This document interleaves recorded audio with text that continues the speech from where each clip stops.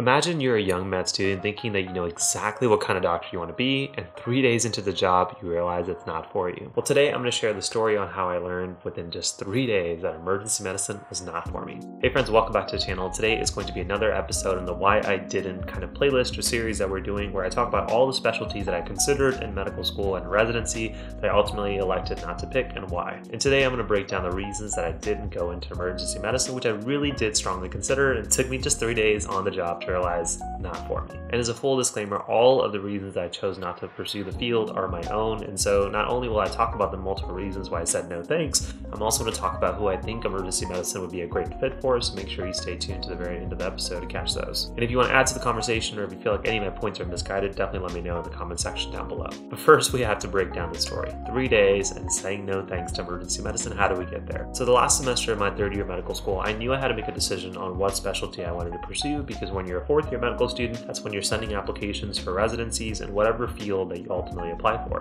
And at that point, I was deciding between emergency medicine and internal medicine, because ultimately at that point, I was thinking that I wanted a career path would allow me to be a jack of all trades, know a little bit about everything, get really good at diagnosing and doing exams and interacting with patients. And those two fields, internal medicine and emergency medicine, seem to fit that boat. Now, compared to internal medicine, which is a lot more straightforward to apply to for residency, emergency medicine for medical students actually has a lot more hoops that you have to go into before you even get to the application phase. To convince potential residency programs that you're interested in emergency medicine and you're a right fit for them, a few things that you have to do before you even apply include doing things like away rotations, where you'll take a month and go to a different institution and spend time in their ER working as if you were going to be a future resident, just so they can get a feel for what you're like. And usually for emergency medicine, you may have to do 1, if not 2, away rotations. That doesn't include any rotations that you do at your home institution in emergency medicine. So you're already starting the process with applications just for away rotations, because those get competitive, especially for the good programs that everyone wants to go to. Then trying to coordinate your rest of your schedule amongst the months that you get, and that's not all. In addition to doing an away rotation, you also need specific kinds of letters from physicians in the emergency medicine department that says that this person is a great candidate, they want to go into emergency medicine, essentially somebody who vouches for you more than just a letter of recommendation. And then finally, if your institution offers it, you should be doing something called a sub-I rotation. This is a sub-internship rotation that you do as a fourth year medical student,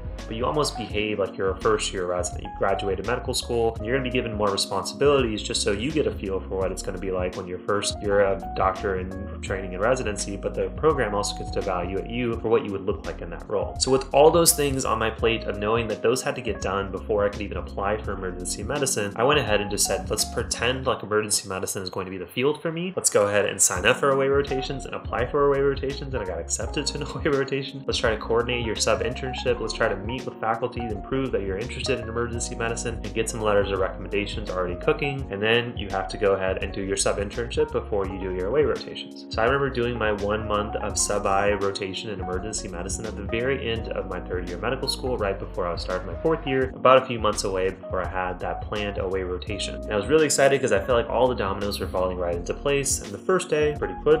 Second day, I noticed a few things that we'll talk about in this video. The third day, I said, absolutely not. This is not the right career path for me. The rest of the month, I still worked hard, but I already told them that my intention is no longer to apply to emergency medicine. I will go down the internal medicine route. Now let's break all those reasons down of what I saw in just 3 days that told me that this was not going to be the right career path for me. So number 1 is the concept of being an emotional roller coaster. The ER, depending on where you work, can be extremely busy and hectic or extremely quiet, and often it will have a mixture of those throughout your shift. And so compared to when I am a cardiology fellow right now, or when I was an internal medicine hospitalist, usually your day has like a standard level of chaos, and then things get more hectic when patients get sick, but more or less things are at a steady, even keel. Emergency medicine, from my perspective, was not anything like that. Your emotions go all over the roof, and this was actually the main reason that I said that this was not going to be for me, because on my third day, I remember seeing and attending, the initial first few hours was very relaxed. Patients were coming in at a smooth rate. No one was overly sick. You could give everyone the attention they needed, and then somebody very critical came in and things got very busy very quickly. And I saw an attending who was super sweet and super nice at the start of the shift flip a switch and essentially was yelling at staff to try to get stuff done because this patient appropriately needed the care and the attention. But that emotional switch that I saw in this attending, from super nice to just being a little on the border side of being mean to get stuff done, something that I told myself I would never want to be in that position where my job would force me to possibly sway my emotions and my character. Really not going to be the best environment for me, because I can understand understand how that person can come out, especially when patients' lives are on the stake. And so I learned quickly from that month that I wanted a field where things would be even keel, or at least you can expect where the chaos will come from. In emergency medicine, you have no idea if that next patient that's coming through the emergency room is going to be straightforward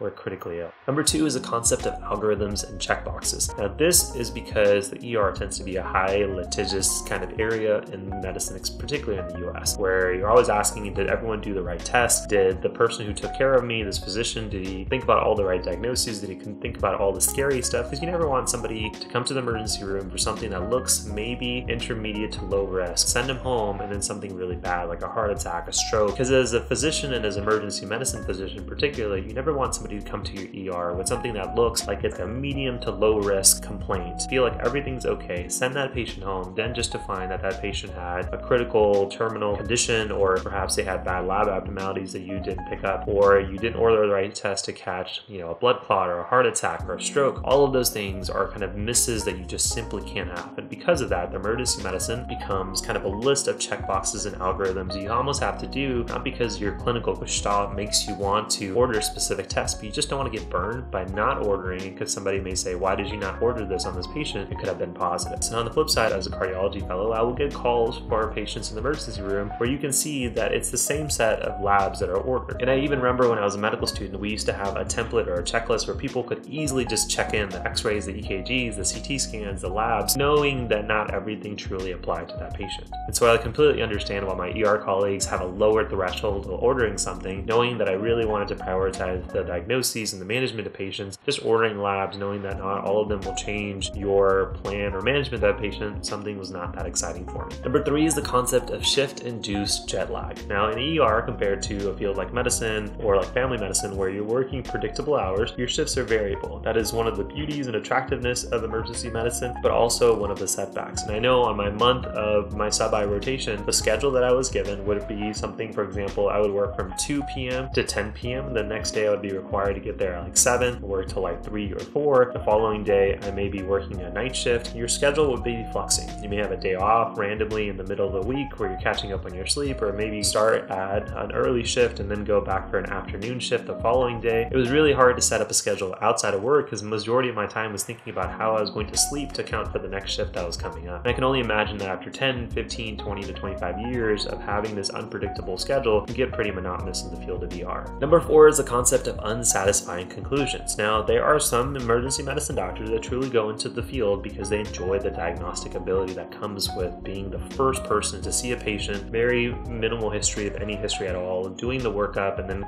coming up with a list of diagnoses. And so that part was interesting. But the part that I realized is that sometimes you would order a test and be like, oh, this patient looks like they have something in their GI tract. They should get admitted for a possible infection. GI needs to see them. They're going to get admitted to the medicine service, but you may not ever hear back from what that patient ultimately had. Do they have Crohn's disease? Did they just have a nasty bacterial infection? Did they have fluid? Like, what was found? Did they have cancer? And sometimes that conclusion where ultimately you have to hand a patient off to the next in line, whether that's the medicine doctor, the surgery team, the ICU team, you may not get that ribbon or the knot tied in the story that you started to create. And if you don't have a process of keeping up with patients or talking to your medicine colleagues that you transfer the patients to, what happened to a specific patient, it can be very unsatisfying because you do the initial grunt work, but sometimes you just have to move on to the next patient in line, and you don't get to enjoy the reaps of your rewards of saying, okay, ultimately, well, what was the diagnosis? And I knew from a personal side that if I was going to start a puzzle of that patient's clinical diagnoses, of their management, that as a medicine doctor I had much more opportunities of kind of finishing that puzzle, or at least knowing what the next phase would look like. Now, before we get back to the rest of the episode, let's quickly talk about today's sponsor, which is Picmonic. If you're on your medical journey and you haven't had much luck finding an all-in-one resource that can help you learn the material that you need for your classes, your rotations, as well as help you quiz and test to build that long-term retention, the Picmonic may be exactly the resource you've been looking for. And one of the most unique aspects about Picmonic has to be their story-based videos, which combine these fun, memorable, and silly images to help you remember specific features of a disease or a treatment. And when I say videos, I mean tons of them, with endless playlists that you can sort based on the class you're currently taking, the board exams you may be prepping for, even the board resource you're learning from, such as first aid for step 1, or even the rotation that you want to honor. In addition, they have very simple and effective ways to quiz yourself, such as their daily quiz feature, which allows you to continue to stay sharp on your past topics that you've learned to make sure you achieve mastery, plus so much more. So once again, if you're on your medical journey and you haven't had much luck finding that all-in-one resource that can help you learn and master medicine to make the entire journey a lot less stressful, then Picmonic may be a great resource for you. So if you're interested in learning more, there'll be a link down below in the description, and our friends at Picmonic have also been nice enough to include an extra 15% off for our audience members for those of you that want to give them a shot. So if you want more information or want to get started with Picmonic, click that link down below in the description. And of course, thank you to Picmonic for being today's sponsor. Next for me was the uninteresting procedures. Now I know I may get a lot of flack for this because yes, emergency medicine doctors do get to do a lot of variety of procedures, but at least in my month, the procedures that are commonly exposed to were things like doing basic stitches. So I had somebody who had a chainsaw injury to their calf and the tendon was cool enough to let me stitch that up for about an hour because it was a big cut. I was able to do some incisions right above somebody's eyebrow from a fall that they had, some other basic ones around people's hands. And so stitches were cool, but I can only imagine after 10 to 15 years, they're no longer that exciting. I was able to see my attendings also do common procedures like a dislocated limb. So if somebody had a dislocated shoulder or a finger or like a kneecap, they were able to pop that back in, and it's pretty straightforward. And also you may see some procedures that may be a little bit icky if you're not interested in that. So I'd find people that have like really nasty skin infections and we'd have to do INDs in them and put little mini drains. And again, procedure somebody has to do, but it's not something that I would get excited to be called for routinely and have something to be part of my job description. And then finally, the one thing that I was always sent as a medical student to do is that if somebody came in with an eye injury, we always wanted to make sure that they didn't have like a corneal abrasion. So I was always made to put the drops in and do the UV wood lamps and make sure that they didn't actually have any types of abrasions in their cornea from whatever they had their injuries from. First few times it was pretty cool. Eventually it got to the process where it just like became cumbersome of actually getting the procedure to be right as the brand new med student doing it. And so all those procedures were not something that I'd be like, well, if this is something I had to do a majority of the week and it came through, would I be excited to do so? And the answer personally for me was no. Next is the concept of pace. Now we talked about the emotional roller coaster, but this one's a little bit different. The emergency medicine can be a very hectic place, and if you work at a very busy institution, that is going to be a constant for the entirety of your shift.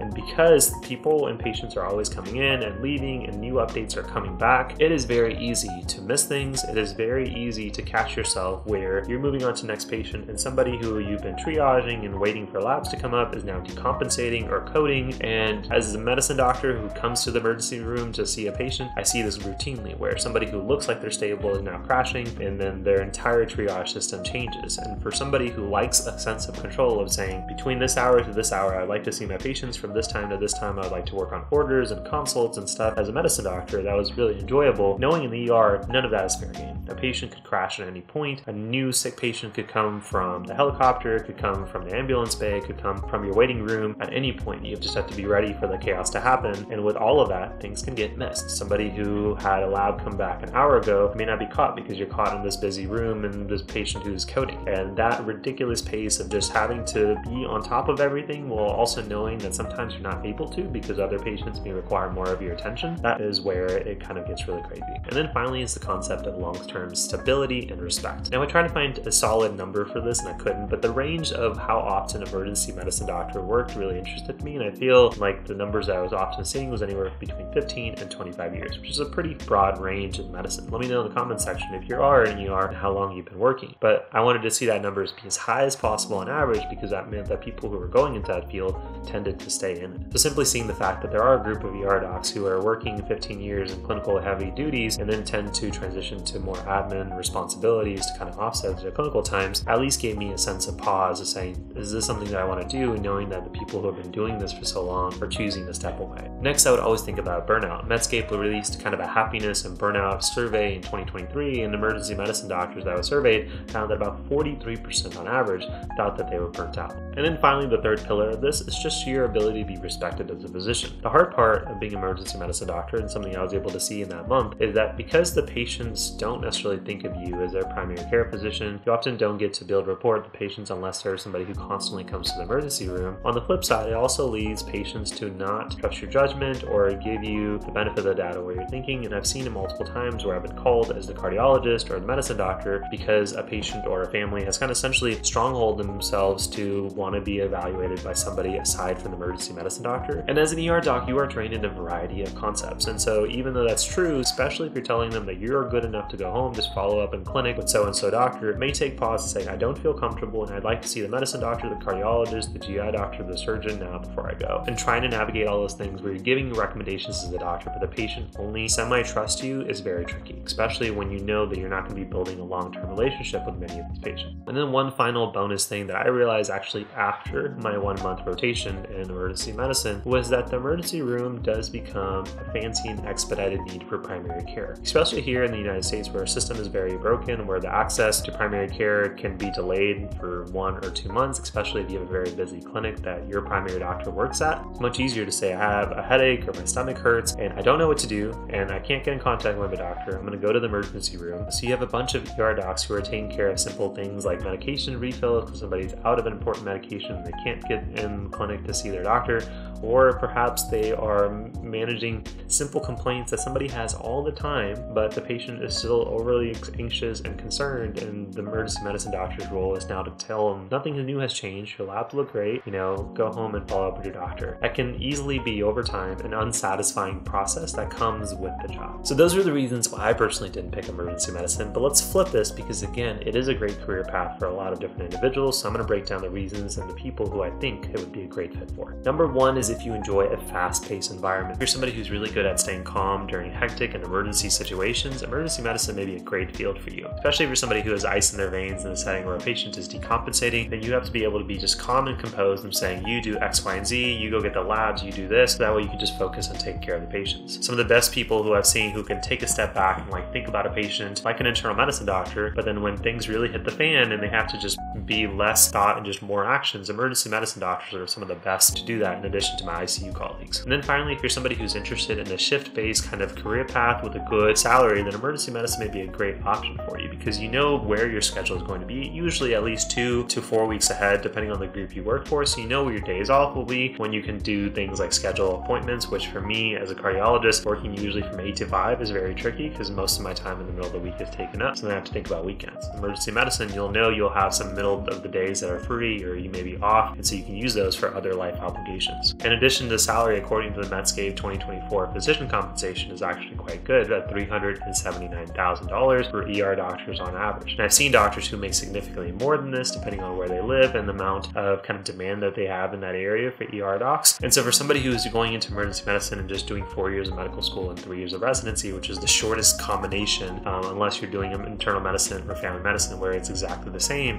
you actually make pretty good money. So if you're somebody who enjoys that shift-based aspect, that if you go home, no one's going to be calling you about patients, you just get to enjoy your time with your family and your hobbies, then with a good salary is actually a great option for a lot of people. So those are the pros and cons from my own experience, but I'm more interested in knowing what you have to say. So let me know in the comments section which points that I made that you feel are wrong, which you feel like you are right on the money, especially if you are an ER doctor, a retired ER physician, or somebody who is a health provider in the ER. Let me know which of these points resonated with you and your thoughts in the comment section. Love to have a conversation with you guys. And also let me know in the comment section which specialty I should talk about next in the series and why I ultimately didn't pursue it, and I'll break down the points, pros and cons, just like we did for this episode. And if you're on your medical journey and you want all those tips that I wish somebody had just given to me on my first day of medical school, there's tons of free resources that we have for you in the description. The most popular that we have that's been checked out by thousands of students now is the Med School Success Handbook, which we are updating on a weekly basis. And if you're interested in even more of our help through things like our study courses or other courses or our study coaching programs, and those will also be linked down below in case you're interested. But if you really enjoyed the episode and want to support the channel for more episodes like this, then go ahead and hit that like button. It's really the best way to support us, as well as hitting that notification bell and subscribe button if you haven't done so already. And if you enjoyed this episode, then you'll probably enjoy this episode right here of why I've ultimately left the field of internal medicine,